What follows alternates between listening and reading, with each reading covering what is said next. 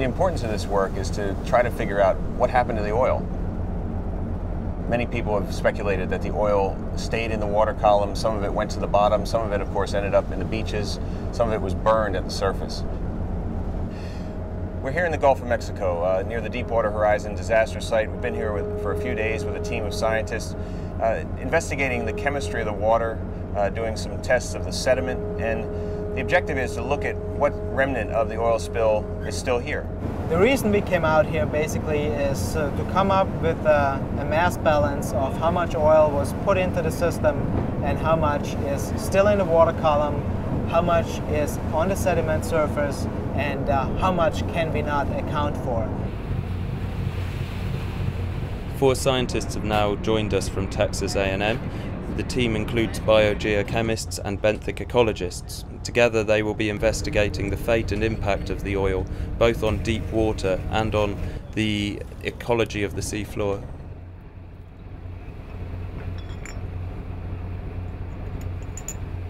We are deploying probes up to 2 kilometers below the ocean's surface. A CTD probe contains a number of instruments which measure physical and chemical parameters, and also can be used to capture 10-litre water samples. These scientists are looking at a variety of things, including dissolved oxygen and chemicals in the water and the salinity, changes in temperature. We've been focusing on the dissolved oxygen concentrations. We have a pretty good idea what the regular or normal profile looks like, and so if there is deviations from that profile, that's the depth levels that we focus on for sampling, for doing analyses on hydrocarbons, dissolved organic materials, but also dissolved inorganic components in order to see the leftovers of the oil spill.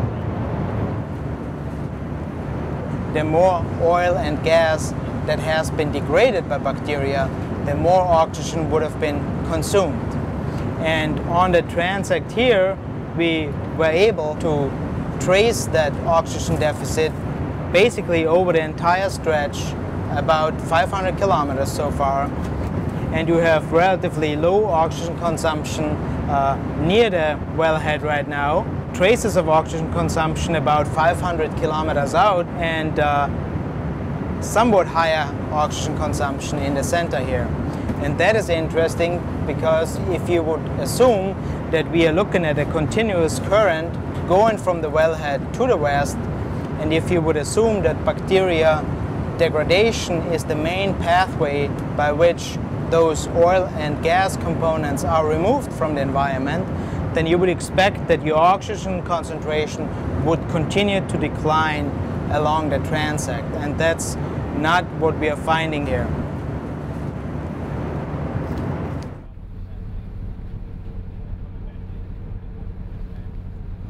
And what we're moving on to today is, after we've done some extensive water columns research, is we're going to try and get some mud. And primarily that's so that we can get down and see what's going on with the animals. And we're taking samples of the bottom of the Gulf, the mud and sediment and the living creatures that are down there, using a large metal contraption called a box core. So this monster works by basically going down to the bottom, and it's got the jaws open, and once it hits the sea floor, there's slack created on the cable, and that's going to allow those jaws to be drawn up and shut so that we bring back a nice big chunk of mud. And you'll see that once it gets on the deck, that we're actually bringing back a good piece of the seafloor with us.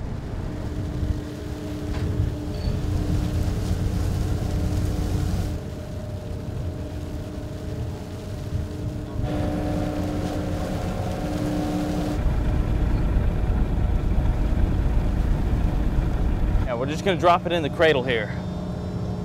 Get it set down on the deck so we can process it. And now for the moment of truth. So we've got lots of good water on top and a really good mud depth too. First thing we put in before we disturb it too much is going to be this geochemical core. Yeah, we want to get a little bit of that overlying water. We're going to go ahead and take this X-ray core for some geologist friends of ours. And what we'll be able to tell once we take it back to the lab and they do some X-rays of it, we'll be able to see some animal features on the surface, like burrows of worms, And then for the geologists, what it tells them is just how long this mud has been there and how fast it's accumulating in the sediments. So this is how we keep from losing anything, is it's going through a sieve. Right, so this jar here is for PAHs, and that's how we measure hydrocarbons in the sediments. Before we grab everything out, we've got a little modified core here that we're going to be able to extract some mud for some really small invertebrates and nematodes. I'm going to pick a nice looking little muddy area. So that looks like a good core. And you can see below, just a couple of centimeters, it turns into that dark gray clay. And above that, it's all nice brown material that's recently sedimented.